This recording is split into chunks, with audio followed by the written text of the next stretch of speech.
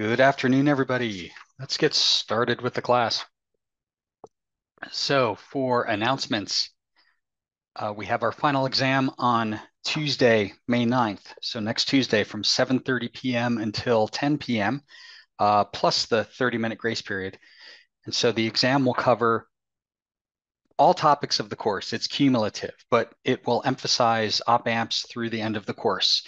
Because if you work op amps through the end of the course, you still have to use KVL, KCL, Ohm's law, all of those great things we learned early in the course.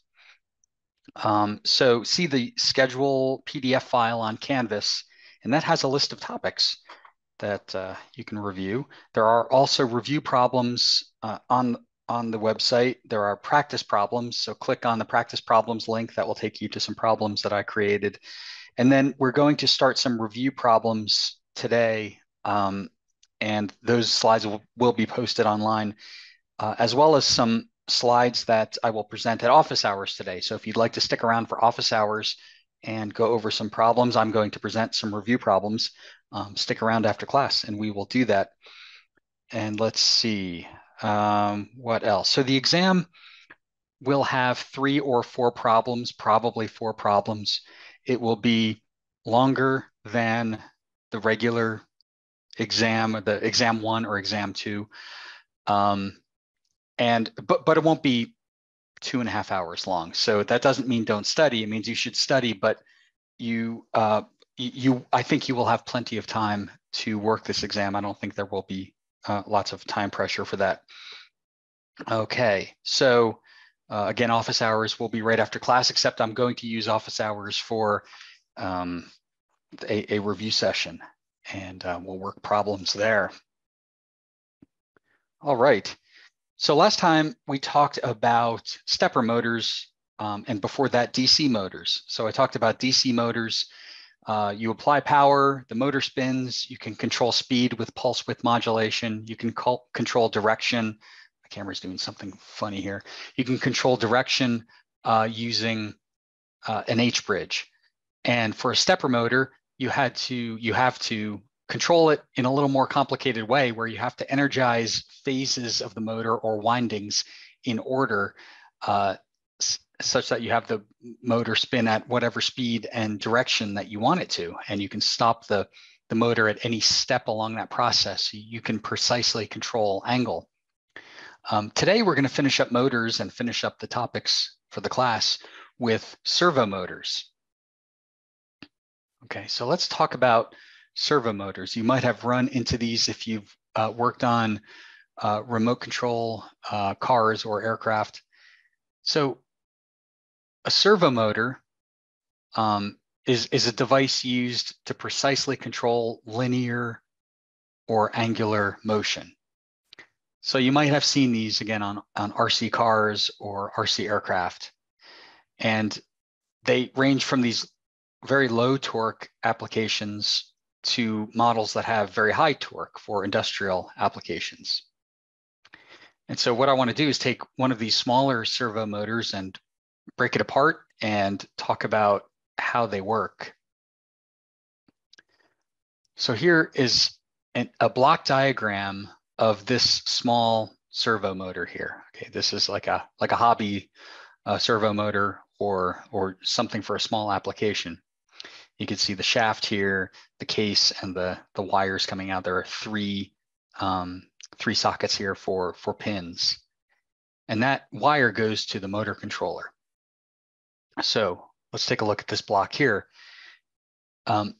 This is how a servo motor works. There's a motor controller that provides power to a DC motor. So this motor can turn either direction, and the speed can be controlled using pulse width modulation or the voltage applied to it.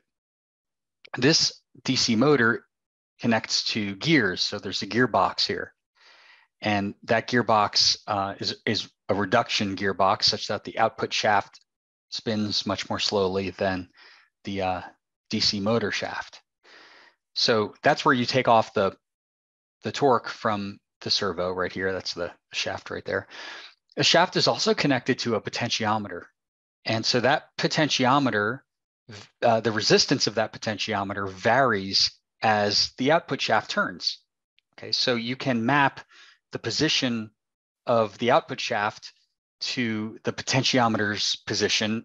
And if you create a voltage divider using this potentiometer, as you saw with one of our examples, as you turn the shaft of the potentiometer, you get a voltage that varies, let's say between 0 volts and 5 volts. So now you can map that voltage to the position of the shaft. Okay, so that's useful. Now you have a shaft position sensor. And so that position of voltage is then sensed by the motor controller. Okay, so that's how the motor controller knows the position and can control the DC motor. Now let's look at that interface, these 3 wires over here, these 3 nodes right here. You have a power input, like 5 volts, a control signal, and ground. So the control signal gives a command to tell the motor controller a specific position. And so the motor controller can determine the difference between your commanded position and the actual shaft position, and that provides an error. You calculate an error for that. If the shaft position is exactly on the commanded position, then there's 0 error. The motor doesn't have to move. But if that error goes positive or negative, the motor controller determines, well, should I apply a positive or negative voltage to this DC motor to turn it in the correct direction to reduce that error to 0. That should sound familiar. That's negative feedback, right? That's what an op amp did in the circuit. The op amp minimized the voltage error, in quotes. That was the input differential voltage to the op amp. So it minimized that error by feedback from the output of the op amp. Well, that's what's going on here. There's an error voltage that is the shaft position minus the commanded position. That creates a voltage that drives the DC motor, that turns the gears, that moves the output shaft to the commanded position as sensed by the potentiometer. Okay, so a servo mechanism in general uses feedback to achieve a desired result, and that desired result can be position or speed. So that's a general servo mechanism. A servo motor, like you see here, typically controls the position of the shaft. And then you can set the desired position using this control signal, that input right there. And of course, the motor needs power in order to run. So that's what, and the electronics need power. So that's why there are 3 inputs here: power, signal, control signal, and ground. And then negative feedback minimizes the difference between the actual position and the commanded position. Okay, just like I described. So that's how a servo motor works. There's a commanded position, a sensed actual position. The motor controller turns a motor one direction or another, or stops it to minimize the error to make it 0. I think it's interesting to open up one of these and take a look inside, because you can recognize components that you might have seen in lab. So here's the DC motor here, right? That's a DC motor connected to gears. These gears are geared down to turn this shaft with an arm on it. That shaft is connected to this potentiometer back here. You can see the 3 wires that are connected, or the 3 terminals here, with 3 wires connected to those terminals, right? So you apply power, ground, and then there's the wiper that gives you an output of a voltage divider. That voltage divider tells you the position, tells the motor controller the position of the motor. And then there's some electronics here in an integrated circuit that take the control signal and compare it against the actual position, and then turn the motor. So apply either a positive or a negative voltage to these terminals here, and you have a servo. Okay, so you can see the motor controller here. You can see the DC motor from the block diagram to the actual unit, the gears, the potentiometer, and that's basically what a small servo motor is, and you can extrapolate that to a big servo motor that has similar motor, position sensing, and controller. So what is this control signal? It's actually a pulse width modulated signal, like we've talked about before, but used in a different way. So this would be a typical small servo motor control signal. So you apply power, you apply ground to this connector, and then for the control signal, you apply pulses. You can apply these pulses from a function generator or from a microcontroller, for example. Okay, so the typical rotation range of one of these small motors is 90 degrees or 180 degrees. And you vary this pulse width between 1 millisecond and 2 milliseconds typically to control the motor rotation, the angle of that servo motor, the shaft over that range. So you use pulse width modulation to control the angle of that servo shaft here.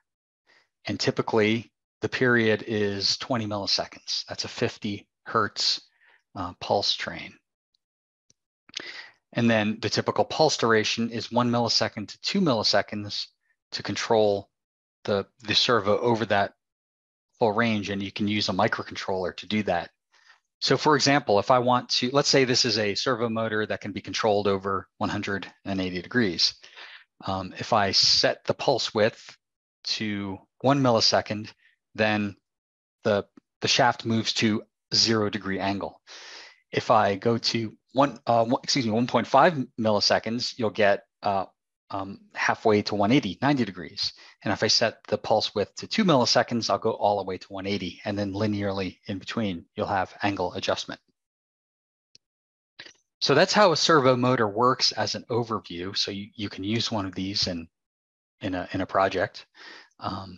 And you can pick these up pretty cheaply, like in the kind of $10 range from online sources if you want to use one. But the key points I want to make here are what the servo motor does and how to distinguish it from, let's say, a servo, or how to distinguish the servo motor from a stepper motor, because you have to actively control both, and how to distinguish it from a DC motor because, well, a servo motor contains a DC motor. So servo motors use a control signal and negative feedback to position a motor shaft. Okay, and again, it has a DC motor, but in comparing a servo motor to a DC motor, servo motors use a pulsed voltage to control position. In other words, pulse width modulation to achieve a specific shaft angle. DC motors, on the other hand, use a pulsed voltage, pulse width modulation, to control speed, not position. Okay, so you use pulse width modulation to achieve a specific speed. All right. And in comparison to stepper motors, which also have to be actively controlled with something like a microcontroller, servo motors, the shaft angle is controlled by using closed loop control with negative feedback to achieve a position, whereas a stepper motor shaft angle is controlled by energizing phases or coils within the motor, and then you stop at a certain position. Okay, so you have to know the position and then stop there. So those are the comparison points I wanted to make between servo motors and those other motors.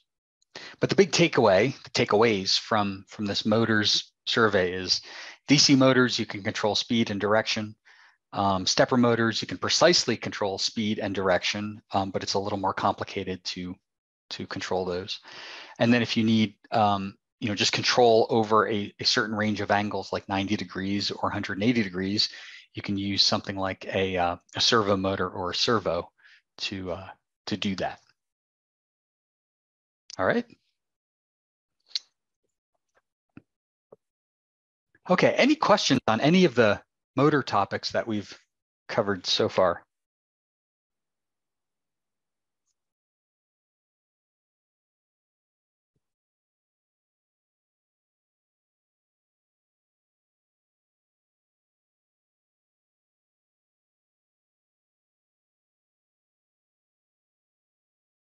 Okay. Nothing heard, nothing seen in the chat. So I'm going to put up a clicker problem now. This is an easy clicker problem. It's a survey I'd like to do. and you will get credit just for answering this. So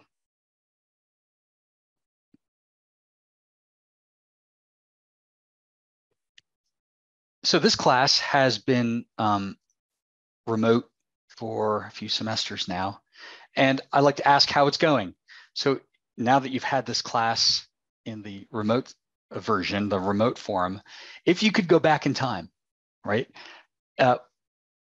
and choose, would you like this class to be remote via Zoom, which means Zoom lectures like we're doing now? The lectures would be are posted and recorded with office hours being held via Zoom, or in a lecture hall. In a lecture hall, so that would be classroom only. We've tried recording. You can't really see the whiteboard when I write on it, so I don't typically record those lectures. You can just hear me talk and you can't see anything I'm writing. So there's no recorded lectures, and office hours would be held at some other time than right after class in an office. So I'm curious if you would. I'd love your response to this. If because you've gone through it, you've taken regular classes, you can compare them, and so would you recommend keeping this class remote via Zoom, or would you rather have it in a lecture hall? All right. Looks like I've got everybody's answers here. So take 10 more seconds if you haven't answered yet.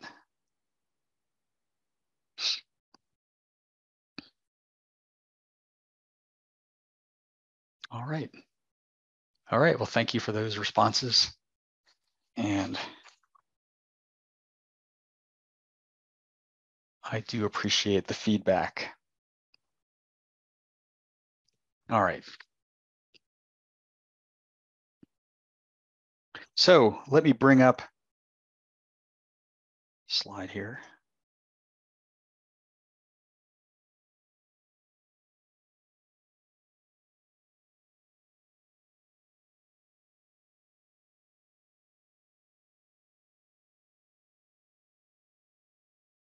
Okay, just a reminder of what we've been through. So we have actually finished the course topics. We covered the circuits portion of the course, right way in the beginning of the semester, went through basic electrical theory, DC analysis, RC circuits, first order analysis, and phasors. And then we moved on to what I called the electronics part of the course and really applied what you learned during circuits to real components, talking about diodes and transistors for making rectifiers and electronically controlled switches. We talked about op amps for making amplifiers and other circuits, all right, for let's say amplifying a voltage from a low voltage to a high voltage, from a sensor to a data acquisition device. We talked about op amps for comparators, so you could make let's say a thermostat. We talked about digital systems and digital logic to make circuits that can make a decision for you, and then microcontrollers, and gave a brief overview of ports and peripherals and what you can do with those. Finally, we got to motors and servos, and DC motors are pretty easy. Power them, use an H-bridge to control direction, use pulse width modulation to control speed. And then if you want to control stepper motors or servo motors, you can use something like, go back to microcontrollers to create the signal that can control those and control precise angles. There are a couple other topics. We're not going to get to those. I usually leave those just in case there's a lecture at the end of the course, but so we're not going to cover sensors and applications live, but I will send out a link on Canvas to lectures if you're interested in those. And you could watch those. These will not be, sensors and applications will not be on the exam. So you don't have to watch those, but you're welcome to. Okay, so I think we achieved what I expect to be the objective in this course, getting through finally to mechanical topics like motors and servos. And so what I want to do now is start some final exam review. So I'm going to do these review problems in the form of clicker problems. I can get this up there.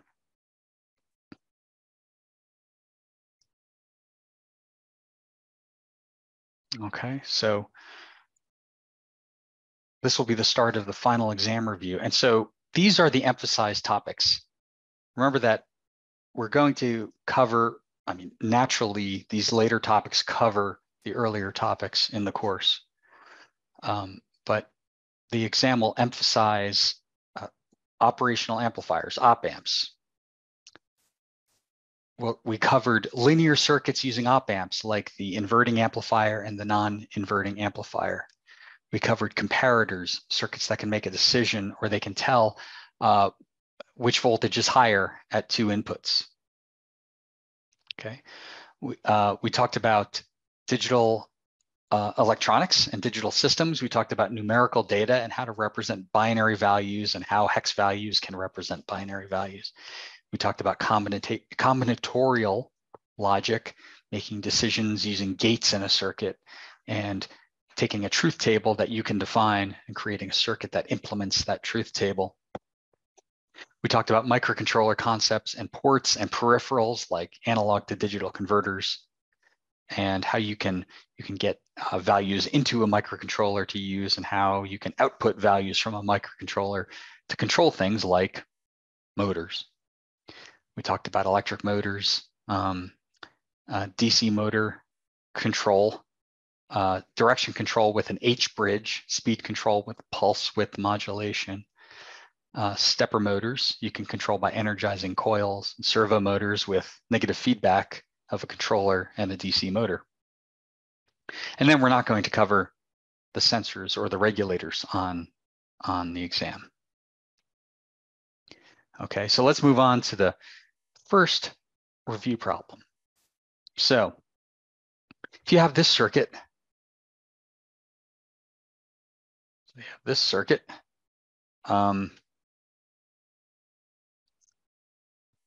V in is 2 volts. What is V out? Give that a shot.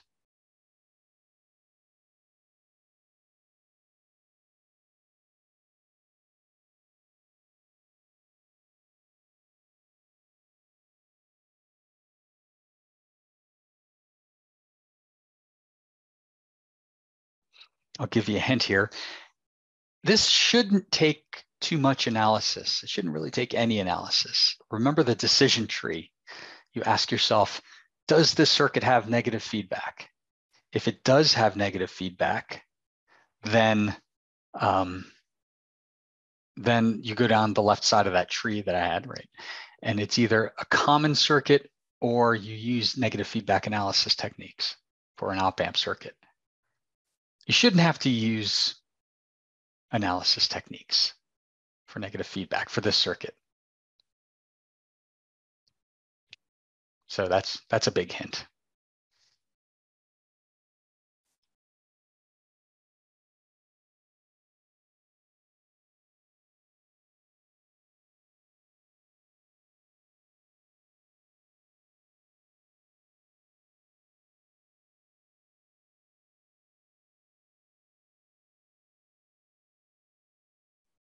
All right, let's start talking about this. So this circuit does have negative feedback. How do I know that? There's some connection between the output of the op amp and the inverting input. The inverting input is the one with the minus sign next to it. Okay, so that's the inverting input. So there's some connection. This circuit does have negative feedback. The first time we saw this circuit in class, we wrote a Kirchhoff's current law equation at this node I'm circling here. And we found the relationship between V out and V in. And then we named this amplifier. It's called an inverting amplifier, or a non-inverting amplifier.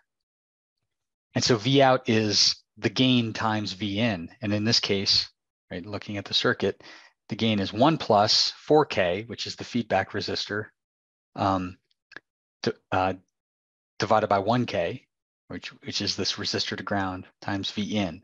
That's 5 times V in, so the answer is 10 volts. Okay.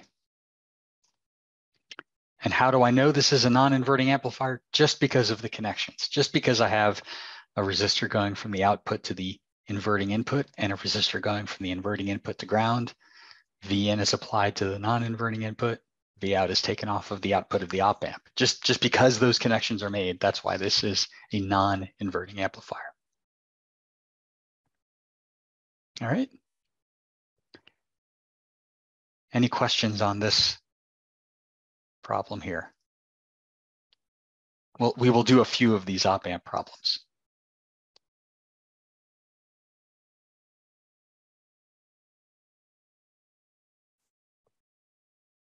All right, let's go on to the next problem. So here is another op amp problem. You have this circuit. V in is 4 volts, so I'm applying 4 volts right here. What is V out over here on the right?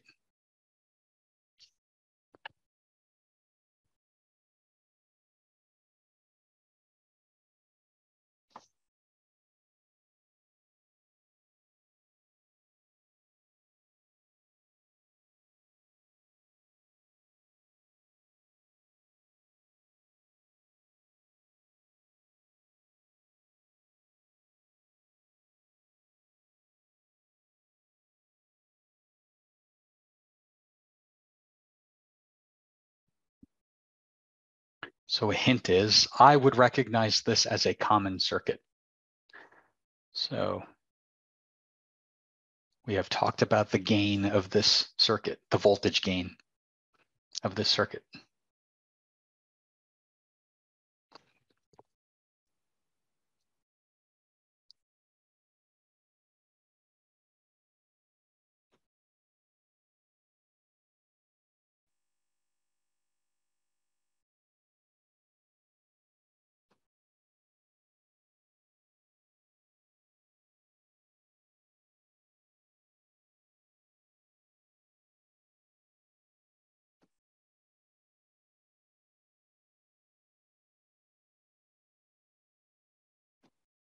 All right, let's start talking about this.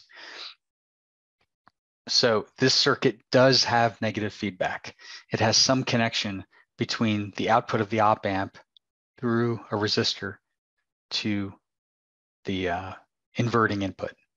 Okay, so this is negative feedback. The output voltage can influence the input differential voltage. That's what you need to have negative feedback. Okay, so this is either a common circuit or I have to analyze it. Well, I recognize the circuit. I think this was the first one that we analyzed by, again, writing a KCL equation for the currents at this node or here, okay? And when we did that, we determined this was an inverting amplifier. And an inverting amplifier has a gain of minus the feedback resistor divided by this input series resistor here, okay? And so the gain is minus 2/8, which is minus 1/4. So you get minus 1/4 times 4, negative 1 volt. All right, any questions on this problem?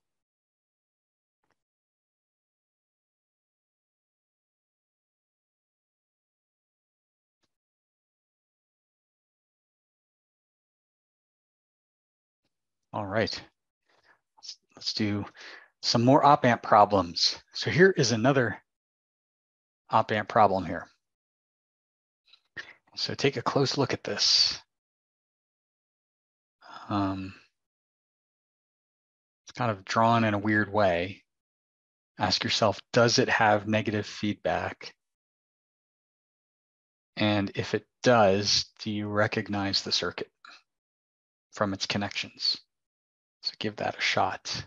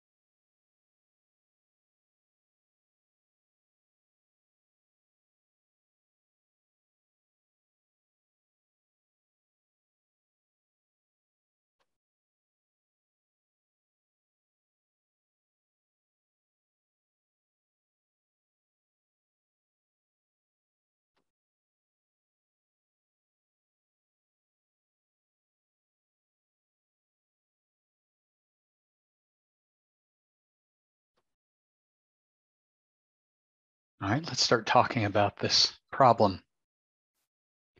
So this circuit does have negative feedback because there's some connection between the output and the inverting input through that 12K ohm resistor. So that's the feedback resistor right there, that 12K ohm resistor. And so I also see this 3K ohm resistor that goes from the inverting input to ground. And then it looks like there's some load resistor out here at the output to ground. Well, if you look at these connections closely, you'll notice you could redraw that same circuit like this. Right, here's the feedback resistor, the 12K ohm feedback resistor connected from the output to the inverting input. So it's the 12K ohm. The 3K ohm resistor goes from the inverting input to ground. And then I have an output resistor, a load resistor here. And Vin is applied to the non-inverting input.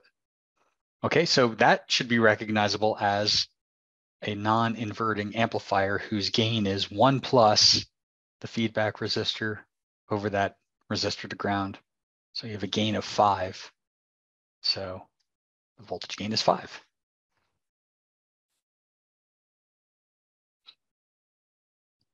All right, any questions on this one? We'll keep rolling through a couple more op-amp problems. And so these slides will be posted. The video will be posted. Also, these slides will be posted on Canvas, so you can take a look at these, work through them if you want to use them as practice problems.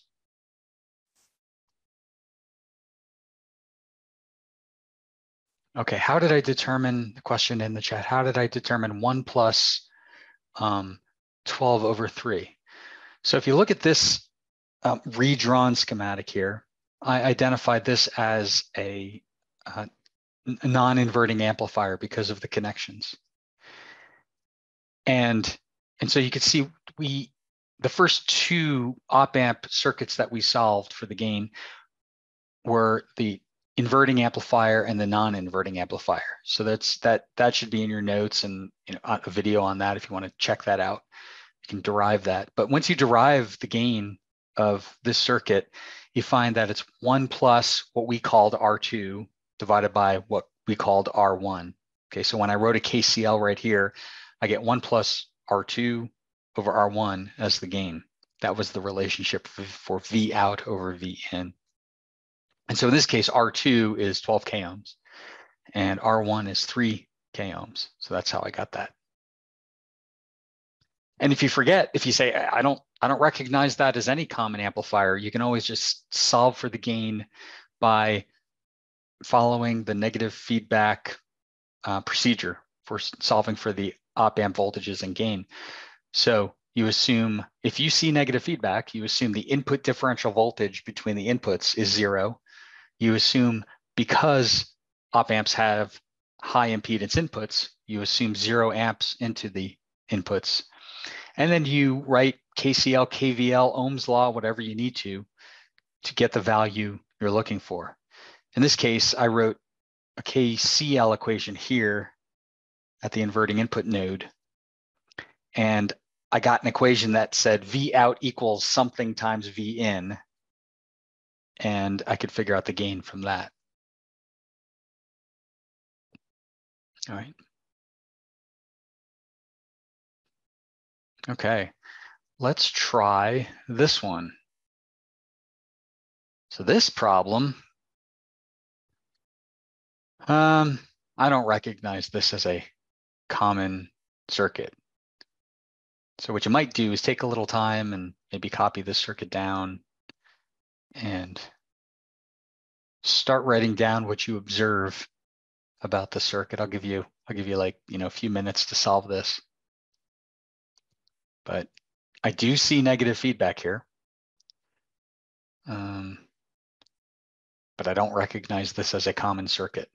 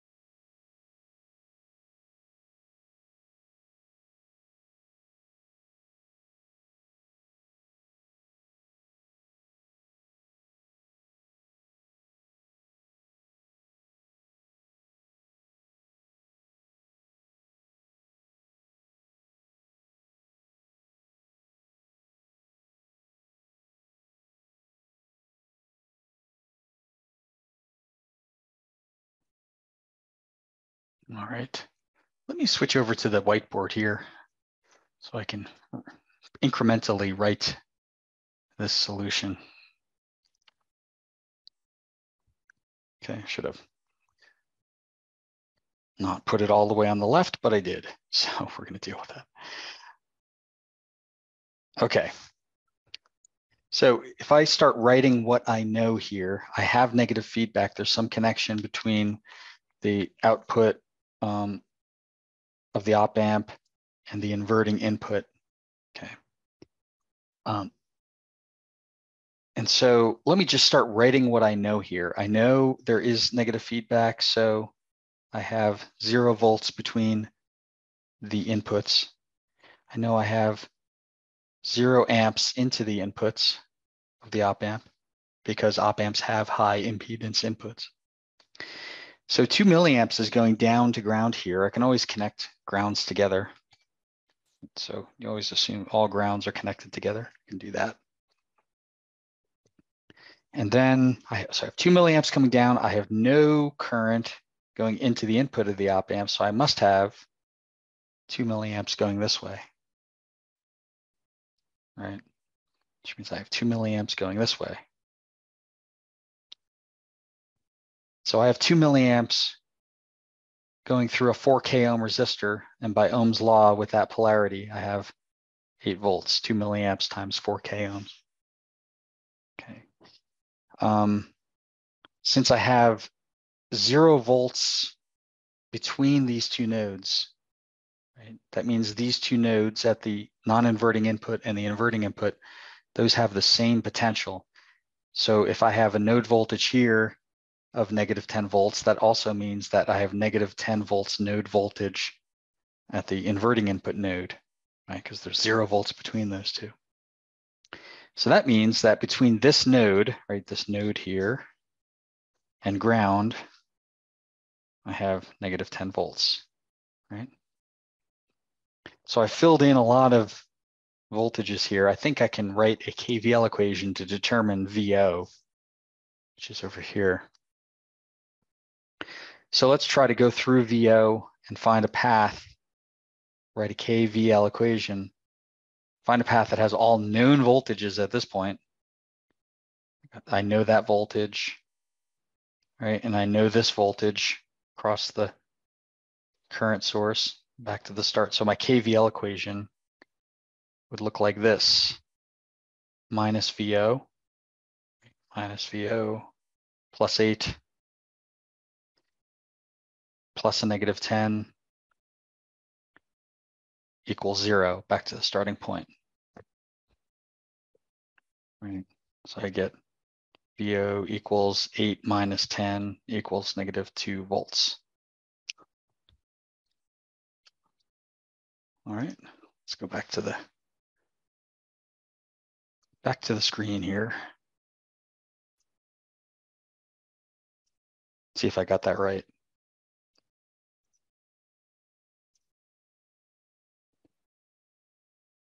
Okay, so here are those values that I wrote on the whiteboard, and it looks like I got that right. So the answer is negative 2 volts.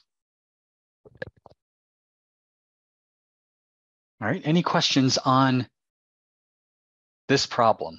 Right, that's a good, this is an old exam problem. That's a good exam-like problem there.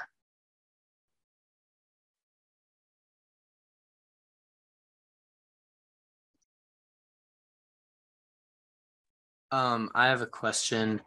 Sure. Do we have to write out the KVL, or can we, knowing that leftmost node voltage, just add 8 volts?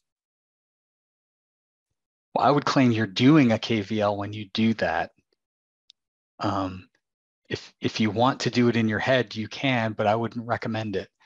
You know, I think what you're doing is you're equating the node voltage of this node, right? Because that's the V naught. And you're saying, well, that node is also, if I go up negative 10 and I go up 8, I also get that node voltage. So you can do that, but I recommend well, always write down your work, whatever you're doing, but I recommend doing the KVL equation. Okay, sounds good. Mhm. I was a bit confused because if you're gonna do a KCL at the node on the negative part of the op amp, Mhm. I got a different answer because it was basically 0.002 plus negative 10 minus V naught over 4,000, which got V naught equals 6 volts. Let's see. So you have, oh, did you write a KCL Yes. equation right here? Yes. Okay, let's try that. Let me go back to the board. Let's try that. Let's see here. Where'd my Zoom go?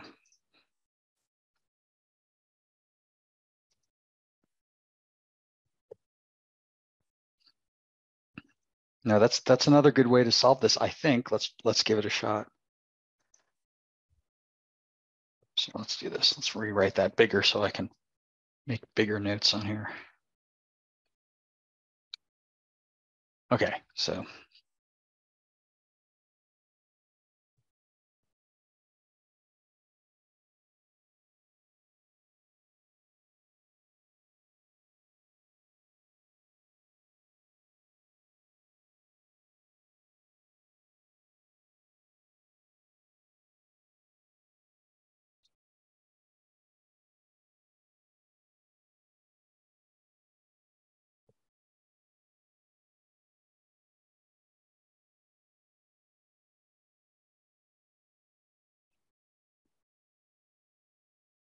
okay, so you know that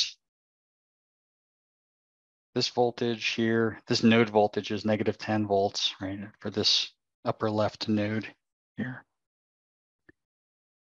And so you're going to sum this current with this current and this current, which is 0. And this is plus minus 0 volts, 0 amps, 0 amps. So sum these three currents and set that sum equal to 0. So let's do that, KCL. So the current, I'm going to sum currents leaving this node. So current leaving this node is 2 milliamps. It's called 0.002 like you did, right? The current leaving into the op amp is 0. And the current leaving this way, this current is minus 10, this node voltage minus this node voltage minus VO over 4,000. So plus this current, or this voltage minus this voltage, node voltage, this node voltage minus this node voltage over 4,000, minus 10 minus VO over 4,000 equals 0. So if I multiply both sides of this equation by 4,000, I get 8 plus negative 10 minus VO equals 0. So I get VO on the right side equals 8 minus 10. So I still think I get the same answer. Is that what you got? Yeah. Yeah. What tripped you up there? I'm curious. Which I this? accidentally multiplied 0.02 by 8,000 instead of 4,000. Ah, that'll do it. Good. I just want to find the source of the problem.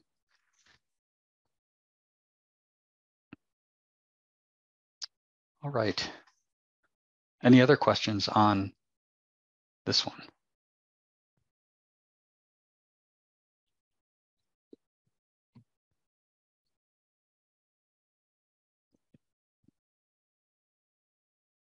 All right. Let's try this one. Let's see. Once I put it on the screen.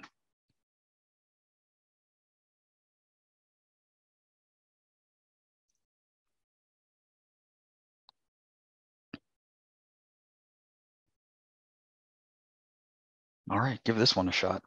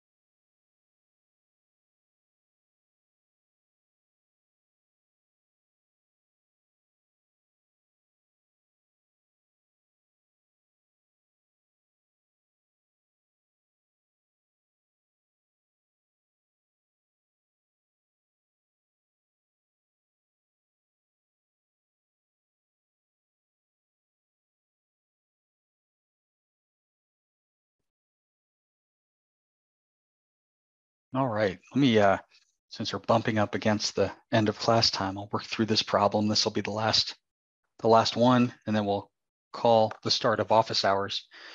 So let me bring up the whiteboard here.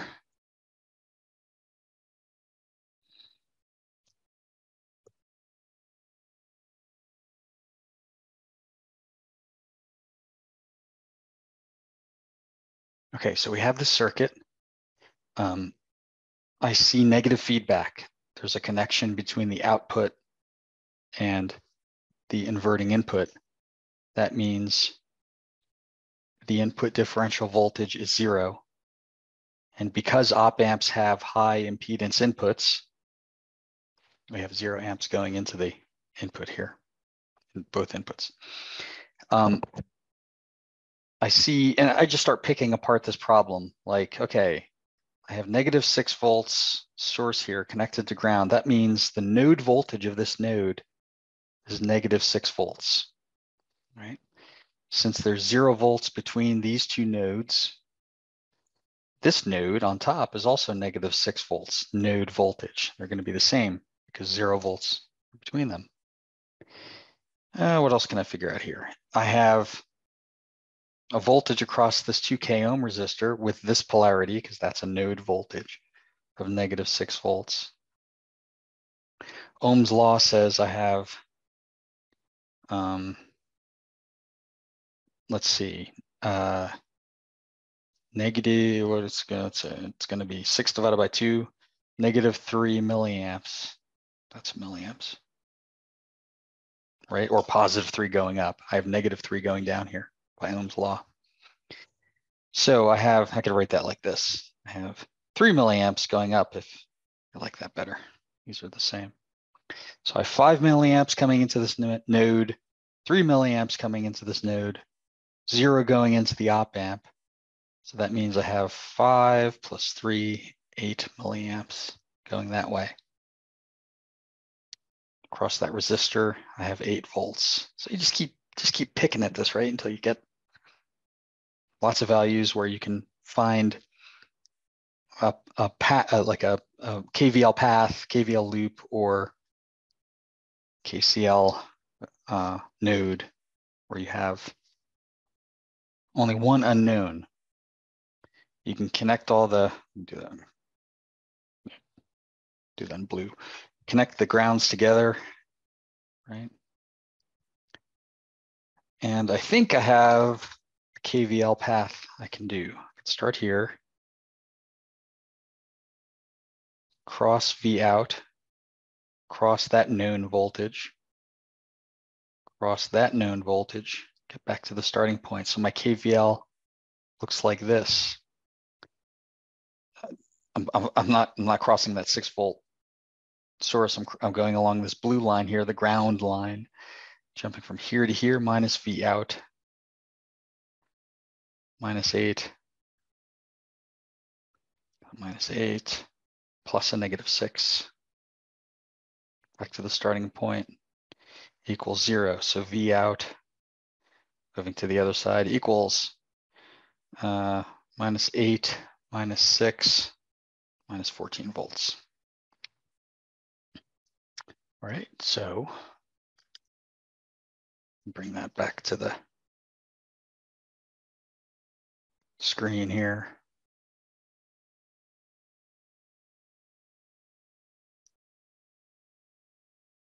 And okay, so that means, yeah, okay, great, I got it right. -14 volts is the output voltage. So if you have any questions about this, again, I will post these slides and we're going to continue this at office hours right now, but just in case you have to leave, I want to not go too far over class here. Don't forget that the exam is on Tuesday next week. So that is May 9th from 7:30 p.m. until 10 p.m. plus 30 minutes if you need extra time to submit. So this is closing out the regular lectures, and this will be our last real lecture. And so when I started this class, this course, I said I really hoped to strengthen your ability to analyze and to build and to measure and to understand circuits. So I hope that you've seen through these lectures, through the homework, through the labs, that you've got a greater understanding of circuits, right? Circuit analysis and electronics, and also your ability to use components like diodes for building rectifiers, or transistors for controlling current, or op amps for building amplifiers. I hope that you've got a better familiarity with digital concepts like digital numbering systems, and how you can take a truth table and define it yourself and then create a circuit that makes a decision using combinatorial logic. And then also how microcontrollers work basically, in that they have ports and that they have peripherals like analog to digital converters, and how you might use the digital ports to control motors like stepper motors or servos, or the H-bridge to control the direction of a DC motor. And then I definitely hope through lab that you've got your hands on circuits, that you built circuits, that you used the test equipment, that you learned something there, and that you gained some troubleshooting skills. Just, circuits never work the first time, and so what do you check? How do you debug your circuit? And so I hope that was apparent in your work there. And then overall, to give you building blocks of electronics that you can apply to test and measurement, or instrumentation or control in your mechanical engineering career. So I hope that all happened. And if you're interested in learning more about that, again, there's a course that I'm teaching in the fall on some more topics like that. So thanks for joining the live class. Thanks for taking the course. I know you have choices on circuits courses, so I'm glad you took this one. I'll start office hours in just a few minutes if you would like to join. So if you'd like to join, please do. If not, I'll see you at the final exam. Have a great night.